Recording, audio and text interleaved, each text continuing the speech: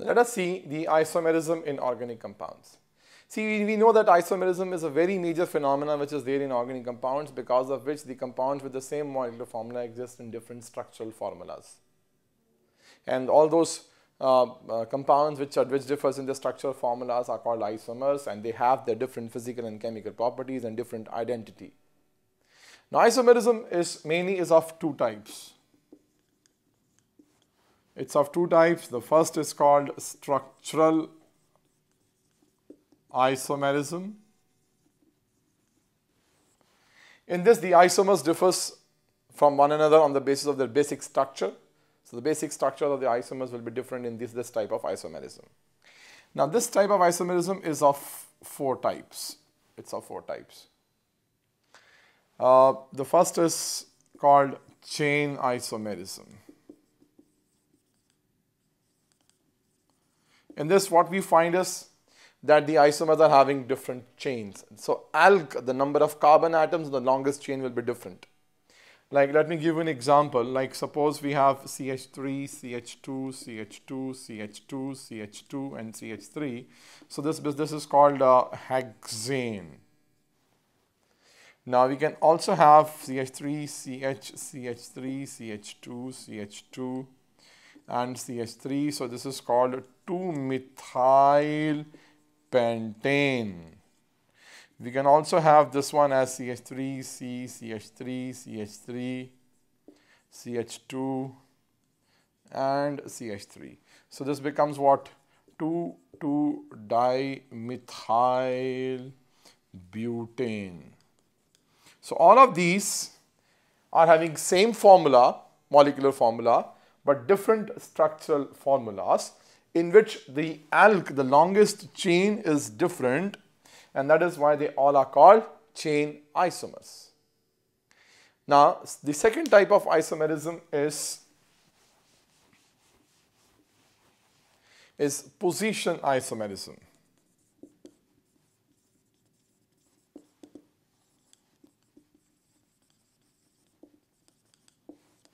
Now, in position isomerism, the position of the substitution or functional groups gets changed.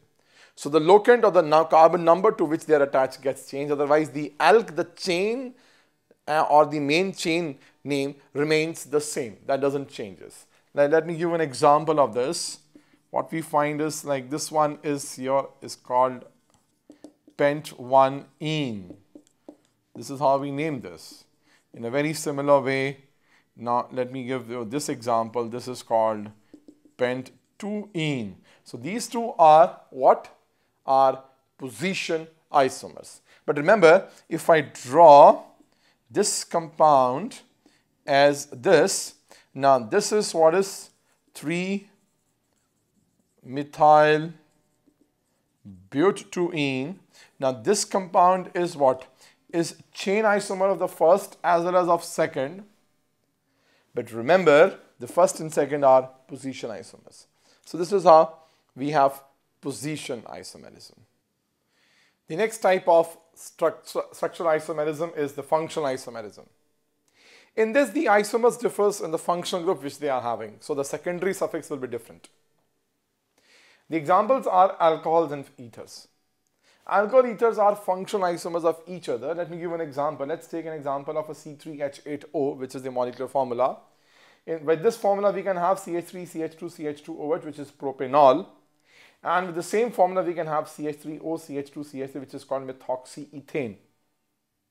So these two are functional isomers. Another example is aldehydes and ketones.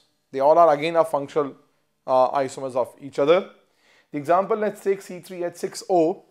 With this formula, we can have CH3, CH2, CHO, which is called propanol. And with the same formula, we can have CH3CO, CH3, which is called propanone or acetone. So this type of isomerism is called functional isomerism. The next and the fourth type of isomerism, structural isomerism, is called metamerism. In metamerism, what we find is that the isomers differs on the basis of the carbon chain which are present across the functional group. Yes, across the functional group. So this type of isomerism, structural isomerism, is only shown by those organic compounds which are having the function groups in which the chains are present on across or on both the sides of that particular function group. Like, let me give an example in case of ethers. Like, let me give you this type of example which makes it very, very clear. Like, this one is called methoxy, 1-methoxypropane. Now we can have another type of ether with the same formula, CH3, CH2O, CH2, CH3, which is called ethoxyethane. Now you can see this, both of these neither are position nor they are chain isomers, they are metamers. Here across this group we have having a chain of 1 and 3 carbon. Here we have across this group 2 and 2 carbon chains, chains of 2 carbon each. So this is how we have the metamerism. Now this the second type of isomerism we have in organic compounds is called stereoisomerism. In the stereoisomerism, what we find is that the organic compounds will be, the isomers will be having same molecular formula and same structural formula, yes, but different spatial or three-dimensional arrangement of groups. So they will be having three-dimensional different arrangement of the groups, maybe across a double bond or maybe around the asymmetric carbon atoms, and that this is how that they get this type of isomerism is called stereoisomerism. It is of two types. Remember, it's one called geometrical and other is called optical. So we will be doing these two, geometrical and optical, later on. Optical is not there in our syllabus. We will be doing geometrical, which is cis-trans type, in the hydrocarbon chapter along with the alkenes. So this is how we have the isomerism in organic compounds. Now let us understand the fundamental concepts in the organic reaction mechanism. The first thing we need to understand in this is that in organic reactions, let this reaction A, reactant A gets converted to the product B. Now this organic simple reaction definitely involves what? Two steps, like A first changes to an intermediate I, and then this I in the next step changes to B. Now this I, we call this I as intermediate, the reason being that it is formed during the reaction and gets consumed in the reaction only. Now the stereochemistry, the shape, the structure, the types of bonds of this product B depends on this intermediate I, which in turn depends on what, of course, since it is being formed from A, how it is being formed from A. So remember, the kinetics of the organic reaction, the structures, the shape, the stereochemistry, etc. of the products in organic reactions mainly depends on the intermediates. And of course, once intermediates are formed, since if any kind of rearrangement are possible within the molecule so that more stable intermediates can be formed, all those systems, all those rearrangements takes place, and that is how these intermediates are very, very important to us. We must understand these intermediates, and we must understand how they changes from one form to the other so that they becomes more stable. Another important thing is this sequential account of these steps which are involved in any reaction, which are involving what the energetics of the bond cleavages and bond formed during the reaction, and which involves the kinetics or the transformation or the speed with which the reactant changes into product, is basically called the reaction mechanism. So in organic reactions basically are of moderate rate. They can be easily studied, and their kinetics can be easily studied. We can actually therefore manipulate their intermediates, and therefore we can get products of our own desire. And that is what these all basics in organic reactions or mechanisms are very, very important. Now in this, the first to be taken account is the fission of covalent bond. Fission of covalent bond. Fission of covalent bond takes place by two methods. The one is called heterolytic fission and other is called homolytic fission. Now let us discuss first the heterolytic fission of bond. In this heterolytic fission of bond, what happens is, like suppose let us take an example of CH3Br. Now in this methyl bromide or bromomethane, what we find is this, that this CBr bond is highly polar. It's already polar because bromine is more electronegative than carbon. The shared pair of electrons are already more towards bromine. When such kind of a molecular species are provided a suitable polar medium, what happens is this shared pair of electron gets shifted towards bromine, and what we get in this is CH3 plus and Br minus. So this kind of unequal distribution of the pair of electrons which are being shared between the two atoms in the organic compounds, it's called heterolytic fission of bond. Why this happens? Because one of the atoms within which the pair is being shared is more electronegative than the other one. That is why always whenever the suitable medium is being provided and energy is being provided for the cleavage of the bond, both the electrons move towards the more electronegative one, and what we get are cations and the anions. These cations and the anions in organic chemistry are called electrophiles, and this negatively charged species is called nucleophile. So what you need to remember is the heterolytic cleavage of covalent bonds in organic compounds leads to the formation of electrophiles and nucleophiles. So this is what is heterolytic fission. And remember, it takes place in polar molecular species taken in polar medium so that they get easily solvated or hydrated. Now, we need to know another important thing is this, that in this heterolytic fission of bond, we have got an intermediate. Let me repeat this reaction again for you.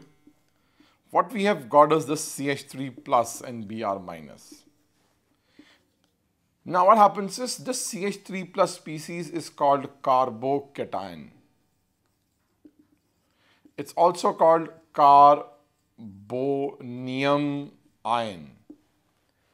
So those species, charged species, which are having in which the carbon is having a positive charge are called carbocations or carbonium ion.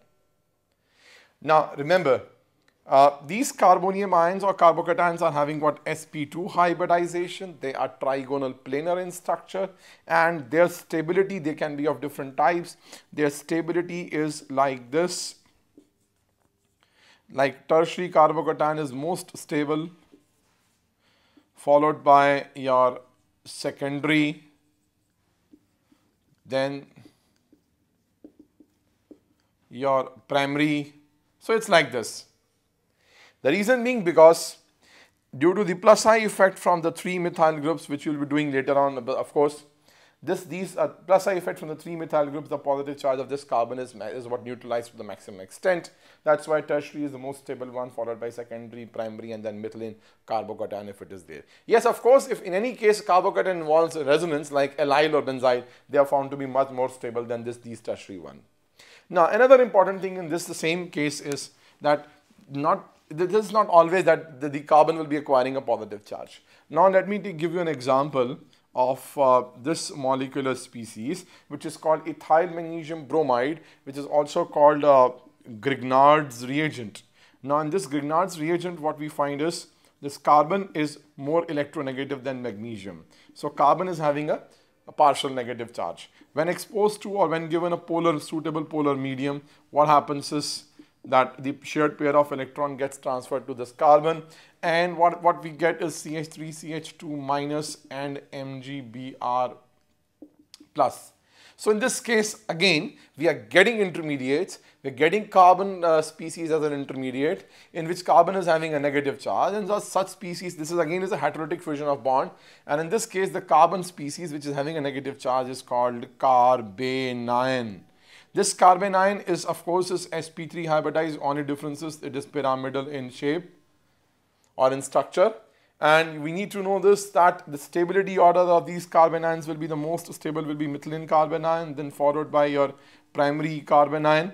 Why? Because plus I effect of this methyl group will increase the electron density on this carbon which is having a negative charge. So accumulation of charge leads to what? Instability. So this is primary is less stable, and lesser than this will be the secondary carbanion, and the least stable will be your tertiary carbanion. So this is their stability order is, and this is what we get the different type of species like carbocations and carbanions by heterolytic fission of the covalent bond. Now let us take homolytic fission of bond. Homolytic means equal distribution of the pair of electrons which is being shared between two atoms in organic compounds. Let us take example of CH3Cl. When this kind of a molecule is given heat or light so that the cleavage of the bond takes place, what happens is the two electrons which are being shared between this carbon and chlorine, one of the electron which was of carbon acquires that electron, and one of the electrons out of the pair goes to the chlorine only. So that's an equal distribution of the pair of the electrons which are being shared between carbon and chlorine. So, and you need to remember, whenever we put at this arrow like with this one arm only, which is also called fish hook, it means only transferring of one electron is taking place, and if it is drawn this arrow with both the arms, that means the shifting of the two electrons takes place. So one electron out of this pair goes to this carbon, another goes to this chlorine, and what we get out of this is CH3 dot plus Cl dot. CH3 dot plus Cl dot. So these neutral odd electron species are called free radicals. Remember, these are called free radicals. So homolytic fission of the covalent bonds leads to the formation of free radicals. Let us see this your methyl free radical. You can easily now you can see here it's having only 7 electrons. Now there is no formal charge on this carbon, therefore it's a neutral species, but since it's having 7 electrons, an odd electron species, it will be paramagnetic in nature, very, very unstable, and these are the characteristic features of what we have, these neutrals, free radicals. These are very reactive, their reactions are very, very fast, therefore mostly are uncontrolled. Now let us see the stability order.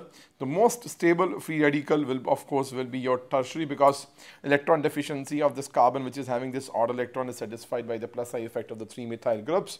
So it is tertiary which is most stable, followed by what you are having is secondary, then we are having what? Primary, and the least stable is your methylene free radical.